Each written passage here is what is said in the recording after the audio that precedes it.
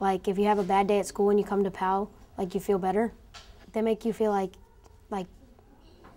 a family, I guess. Every day to come here to PAL. Why? Because I love here, and when my mom bring me, I was like new, and now I know everybody. Sometimes we have this computer expert who comes in the clubhouse and he teaches us how to use the computers, and we get to have fun. And there's this game room where you could play with staff members and volunteers. I think Gretchen and Glory, they're a staff member here. They are someone that you can talk to, and they'll make you feel good about yourself and not make myself think that I'm nothing, like I'm pathetic and stuff like that. I sometimes struggle with math, and I get help, and I figure out things by doing an example and then do the problem, and like doing more problems, and I figure it out. So the kids come here right after school. Many of them walk or get a parent to drop them off, and they work on their homework. They have fun by playing different games and participating in different classes that we offer. Everything from cooking to fitness classes, computer help, computer courses, and it's a routine for them to come every day.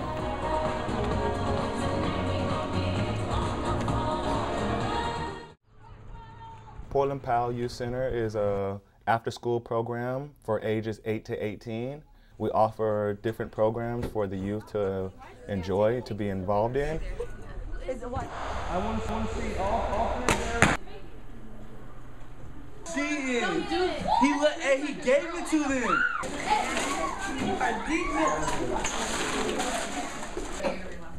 To know that we're providing a place for them to be nurtured, and they're safe, and they're getting a snack, and they're getting help with their homework. They're going home and they have had a great time, and it's just really important to know that there's a place like this. Many parents have told me, like, I don't know what we'd do without you. So PAL it's a must for these kids. My mother inspired me when I was 3 years old. My father passed away, and my mom was a single parent like 85% of the kids here. So I feel like I relate to them, and I've been through some of the trials and tribulations that they're going through. We got math club today, so that's how you're going to be playing the video games. You can play video games if you take math club. I take it every day. Cool? All right, come on. I was a kid that attended PAL at 8 years old. I attended PAL probably till about 16, 17. This is a safe haven for me, the second home, you know? I found a lot of great outlets here through basketball, through sports, through friendships, through mentorships. You know what I'm saying? It was just things that really helped me get through some of the rough patches there in growing up. It's something that when you're a part of it, you can feel it. You know what it is, that community feeling, that it's this strong power that PAL kids have. Does the other table need the other? We're talking about struggling youth, kids that need to see consistency. They all the time seeing you and trusting you and building this bond. That's important. They don't have that. You know what I'm saying? When I was a kid, I didn't have that. And so when I had it with the staff here, that was important to me. You're on the video games today, right? Right. Go to math club. Let's go. Anybody in here going to the video game today? Austin, go to math club, Austin. Austin. I go to archery. You're in archery? Okay, you better go ahead and get ready. So every time you step up to the line, I want you to think about every one of the fundamentals. Put yourself in place, 1 foot on either side of the line. Check your stance, make sure you're square, make sure you're not leaning one way or the other. The reason we started the program, the archery program here at PAL, is because it's considered a non-traditional sport. A lot of kids get to participate in basketball, football, soccer, those kinds of things. Not a lot of kids get to participate in archery. They want to belong to something. That's what they want. They like tournaments, and they like clubs, and they like field trips. You know, they want to be a part of a bigger family, an extended family, and that's what we provide. Well, my day consists of telling them to read, and read, and helping them with schoolwork that they have. Aside from that, I play a lot of games.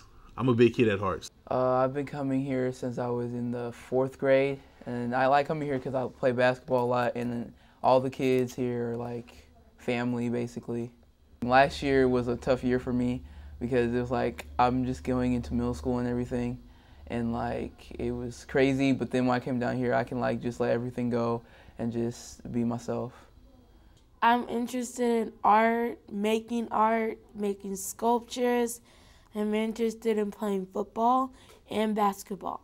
Miss Carrie is a really fun person. Like, she's fun to be around with. She's joyful every day when I walk into the PAL Center. So every day we have different daily activities. So today we're doing Portland cityscapes, nightscapes. This is an example. So try and mix it up. Today we are cutting shapes and gluing. Yesterday we made handbags, so there are a couple girls finishing up cloth tote bags. Watching them kind of go through the process and come out with something beautiful that they appreciate. So, yeah. I'm helping children.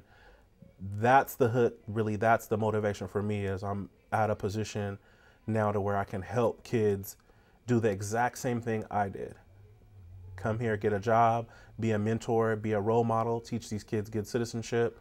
And it's what the officers and it's what PAL has taught me to do, is be a good citizen. You have people that are dependent on you. You have kids that are dependent on you. The kids are seeing officers here. We've got them in all of our programs. They're volunteering their time. They're mentoring. So we're bringing kids, cops, community together type thing to where they can see a cop and they can see the human side of the policeman. Not every family could afford like a daycare every day, but here we provide services and it's not very expensive, and so at-risk youth and families can come and have a safe place. At-risk youth usually means for us like gang-affected youth or kids who might get in trouble out if they're not in a safe environment. If they have problems, I try to help with that.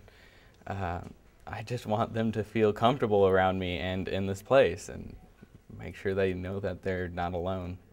My education was criminal justice, so when I came here I didn't have any sort of teaching experience. So just being able to really meet the kids where they're at. I think treating the kids as people and as individuals that have opinions and have an individual outlook on life, and respecting them as people. And then that earns respect and trust back. My history with PAL is my history. I'm a lifer. I've been a part of the Police Activities League since I was 9 years old. In the neighborhood I grew up on 45th and Killingsworth, right next to Whitaker. So you got to see a little bit of everything, you know, a little bit of drug dealing, you know, gang members, the whole spiel. And for me, all I ever heard was, you know, forget the police. Police are bad, or just a negative thing about them. And I can honestly say my entire life, I've never had a real bad rapport with any police officer. You know, most of them had known me since I was like nine. So anytime people want to be like, oh man, this cop is terrible. And it's like, he taught basketball at PAL camp. Like, he's a pretty good guy. That's what I know about the police. There's just a big need. You know, a lot of these kids have needs. You know, and, you know, we need to be able to provide them books to read and pencils and notebooks and, you know, be able to have barbecues for them and have fun stuff that sometimes they're not able to have outside of this place, you know, because some of these kids don't have that at home. So this is kind of the second home to some of these kids. Here at PAL, it's not, I wouldn't say it's really geared towards these kids getting in trouble. It's more geared towards letting them have a positive interaction with a police officer that they may not get at any other circumstance. Most of the time when police are involved, it's normally because we're called somewhere to deal with a traumatic situation for anyone that's going through that thing. Versus here, me having the opportunity to be here and interact, play games, answer questions, sit and talk with them. I think that's a different atmosphere that most kids don't get to experience.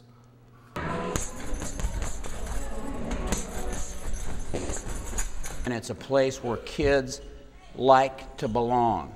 It's a disciplined environment. They feel safe when they're here. There's some social contact that takes place here by kids that come here, and it isn't just about boxing or about working out. They come here and they see people that they recognize. They see friends from school. They see friends, they make friends in this environment. So it's a place that they belong to, that's positive, that their parents are behind, that their parents support.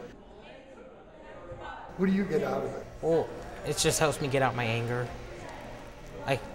Like gets me out my anger. I'm fortunate enough, I came up as a PAL kid in New York City when I was a young child, and been fortunate enough to be involved in this program since we started.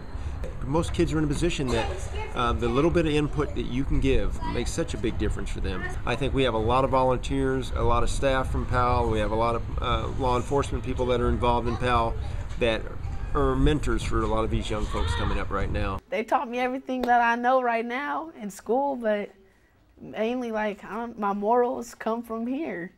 I follow in their footsteps. I've been going here since I was 8 years old. So I'm 17 now, so 9 years. It's a life changer, actually. I learned a lot of experiences like playing basketball. I got way better by playing with boys. I've been coming here since forever. I believe since the 3rd grade. Yeah, 3rd grade was good. 3rd grade, my dad signed me up, and just started going ever since. It's not just a job or a place to just come. We actually build relationships with kids, and they look up to us now because they know we actually care. It's not just for a paycheck. Most of these staff members work here because they want to change kids' lives, and I'm one of the kids that they change their lives too. So that's what they're doing. All of the rest. I believe it is a great way for kids to get out of the real world and stress out of there and just become into a whole nother community that is really loving for them. It gives kids to do something better than be on the streets, be involved in all this horrible things that's going on right now with teenagers. And if you just come to PAL, there's so many options. Like you can play basketball, you can volunteer, you can do a whole bunch of interacting, you can tutor kids. Why wouldn't you want to do that? Like, it's so many opportunities that you could change your life and change others' lives. For some reason, our society is really acceptable to, we'll dump a ton of money into prisons to keep bad people locked up, but I think the focus should change to what can we do to intervene so we prevent people from going to prison. Like if my basketball career doesn't work out, I kind of want to be a lawyer or own a business, either way.